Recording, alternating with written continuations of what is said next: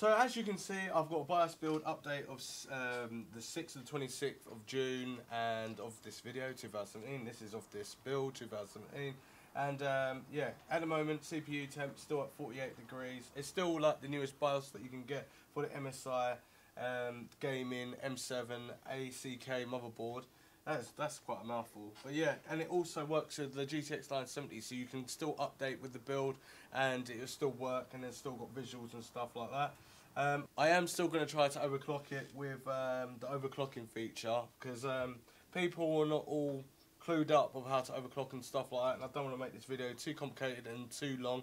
I'm going to probably do that in the next video. If you want to see all of the overclocking in details and stuff like that, and how you can fine tune stuff and make sure you've got the voltage right, and you're doing the offset, and then you want memory overclocking, you want to overclock the graphics card, and you want to do RAID 0 and get like the M2 sort of performance with your two SSDs and stuff like that. Leave it down in the comments down below, and then yeah, I'll get that video set up, and that's going to probably take me a long time, so I'm really unhappy about it right now because I shouldn't have said it, but I like working hard, so why not?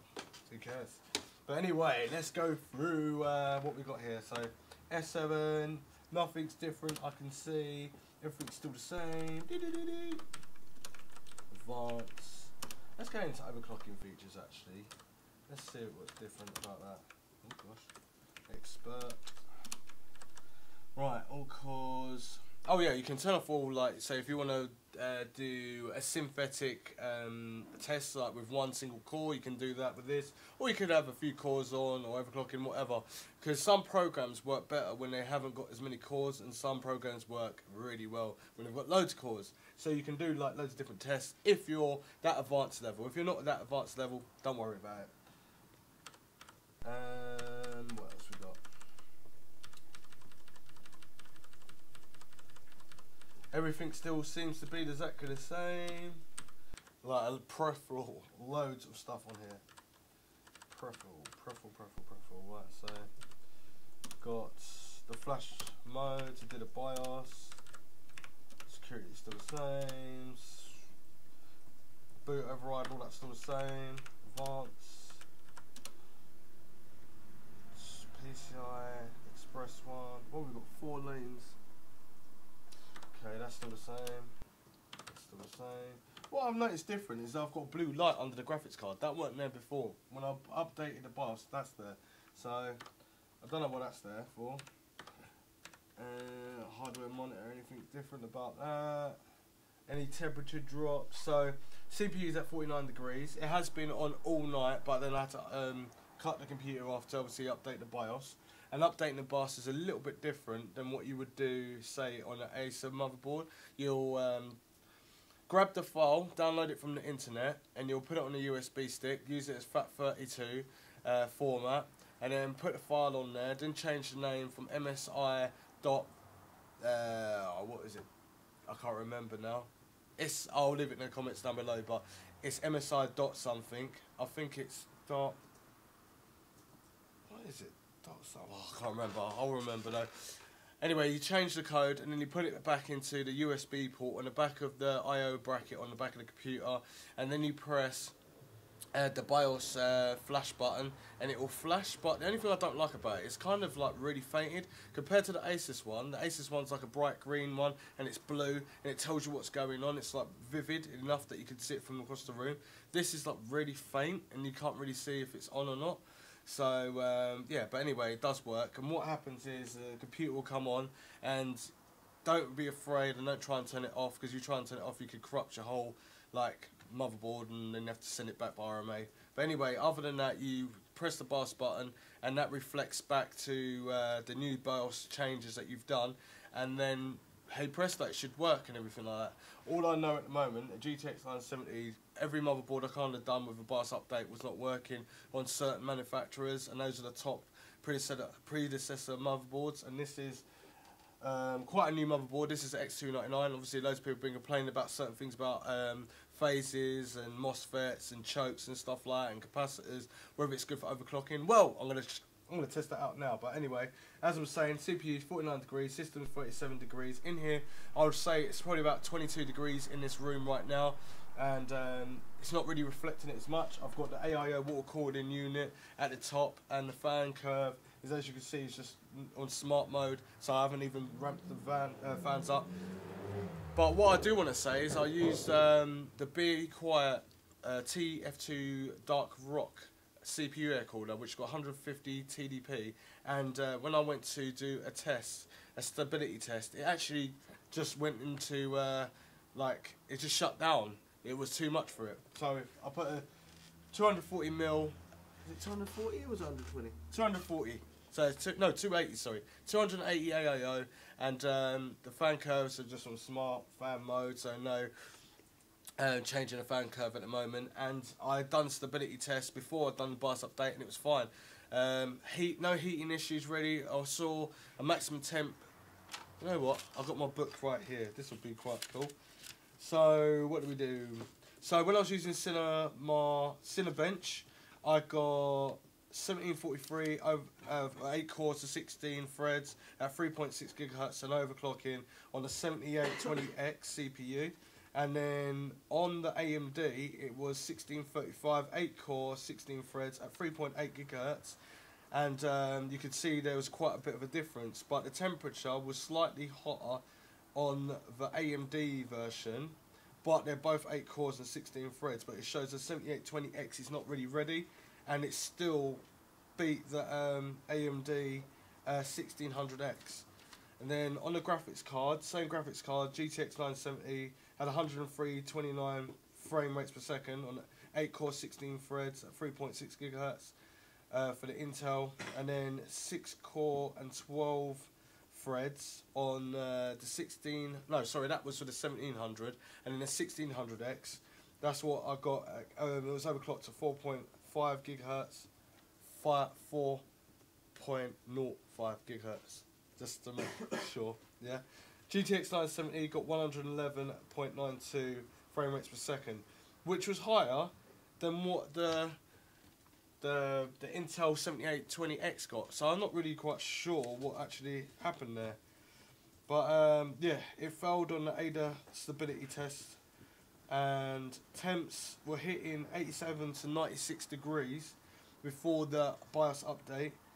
And yeah, it was pretty awful. I don't think this motherboard's quite ready to do things. It's got like 10 +1+1 phases on there, and it's got a 4-pin and an 8-pin for EPS connector for stability overclocking.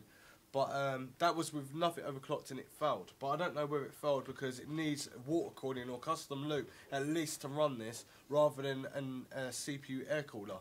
But anyway, you can see the test anyway. So we've got a system at 37 degrees, MOSFETs at 45 to 46 degrees. The chipset is running at 38 degrees. PCI graphics, so that's in 34 degrees. M.2 and the other M.2 is running at 34 degrees, yet I haven't got them populated. So are they producing heat that's unnecessary in this case? And obviously it's a fractal design case. It's got airflow at the front. It has got a 120mm fan blowing cool air from the intake over to the graphics card, exhausting through the back, and through the two AE fans it's exhausting heat from the top. But where the graphics card is, it's blowing heat, and then it's kind of rotating. I really should do a smoke test. It would be so much easier for me, rather than explaining it, I could just show you. But I'll probably do that in the next video. If you want to see that, leave it in the comments down below. But anyway, that's all about the BIOS right there. And the BIOS is kind of, well, other than if I put temperature like tabs actually on the motherboard, that's where I can get more accurate readings. But that's kind of average readings what we're getting right now. So yeah, and the CPU is running at 895 rotations per minute. The pump, I don't even know what the pump runs at. I think it's something like 1.5 litres per hour or something like that. But when you leave it on for half hour, then obviously it starts to heat up, and then we can get a proper, well, more of an accurate reading. I wouldn't say we couldn't get too accurate because we haven't got a proper lab here. But just to clarify, this water cooling unit is around 110, 120 pounds, and that's what you're going to kind of looking at to work this system. And I thought I had 64 gigs in it, and it's come up with 48, so I'm not too sure.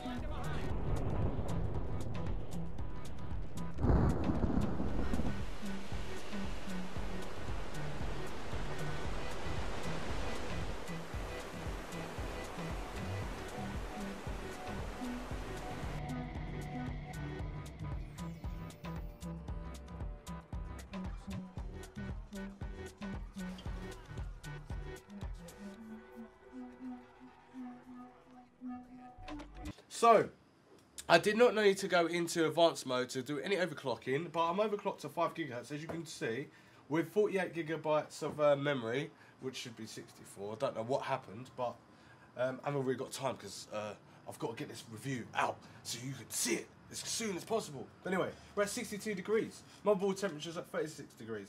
But all I did is I just spun that little knob all the way up to the top and it's giving me 5 gigahertz. Now, at 62 degrees, I'm not sure. I don't think it's going to be, it's not going to have the stability enough. I think it's going to cut off, but let's go and find out. It's got up-to-date BIOS now. Everything's up-to-date, all the drivers and everything like that. But anyway, when you overclock, obviously you're going to have to keep turning it off, getting a blue screen. Because if you're not getting a blue screen and your computer's not cutting off, then that means that you're not doing the overclocking right. So the whole point about overclocking is that you've got to run into errors, run into problems to be able to fix that problem and then have something that's stable. So let's go into Windows and see if it actually posts. I hope. We are going to go straight into Windows, hopefully. I'll pause the game capture. And at the moment we've got a flashing RGB sensation. It's got RGB like everywhere. All through the graphics cards, the chipset, the memory, on all the sticks, the chokes, and the I/O bracket, and the AIO water cooling, and we've got a blue light, which is just a blue light, and then we've got red lights for the reset and power. This is definitely a good overclocking motherboard until when I find out if it's going to still stay alive at 5 gigahertz. Wow, no, this is going to crash straight away, I know it is. Yeah. It's definitely going to crash, but let's see if we can do any test anyway. Before we do that, let's try Cinema 4D. Cinebench, I mean. Oh, no, it's going to crash. It's going to crash. That's 100 degrees and 99 degrees. Wow. Wow, wow, wow, wow. I've never seen the CPU go to 100 degrees until it's going to blow up. Intel, I'm very sorry. Or MSI, I'm very sorry as well. Is it going to complete it? No. So overclocking it to 5 gigahertz has actually made it more slower than what it should be. So I'm guessing there's heat throttling, so they'll have to dial back or mess around with the offsets and stuff. But yeah, that temperature hit 100 degrees, 99 degrees. That is really hot. Even lower than the 3930K. That is like, so we've got 5, 4, 3. That's 3 generations old, and it's gone down even lower. You've seen it here today. It went to 100 degrees, 99 degrees, 96 degrees over all of them cores and threads, and basically it still managed to carry on going. So I can't really say the CPU, even though the CPU runs really hot and already got 280 AIO in there, it still was okay, if you know what I mean. Because if it was AMD, Ryzen CPUs, if you got even to 85 degrees, it would shut down. And I haven't done any tweaking in there. This was just turning it up. And as I was trying to explain to you, I wouldn't really use the volume knob to do anything with overclocking. But I think it's a little bit, it's a good idea, it's a good thought. It's easy, it's quick, and you could see that it was okay. But it throttles down. It definitely throttles down. And obviously I've got GTX 970 in there, and I've got loads of memory. I think the equipment that I've got is not completely balanced, but you can't say whether it's balanced or not, because you build computers how you want to build computers. You build it for gaming, so you can buy the most expensive graphics card. Well, near enough, you can go up to like £900 to £1,000 on a graphics card, on one graphics card, and then, or you can buy another 3 of them, so there's 4 of them, and that's £4,000, but then you can buy like a motherboard that costs 60 quid. And then you can buy a CPU that is around 30 quid, and it'll still be alright for gaming. But if you're going to do things like multitasking, then you're looking at £500 for CPU to like right up into like the double figures kind of thing. Then more graphics card or one graphics card, and yeah. Anyway, if you like this video, thought it's helpful, please like me. I'm only joking. Just like the video. Dislike if you disliked it. Leave a comment down below. Share this video, and I'll see you next one. And yeah, thanks for watching.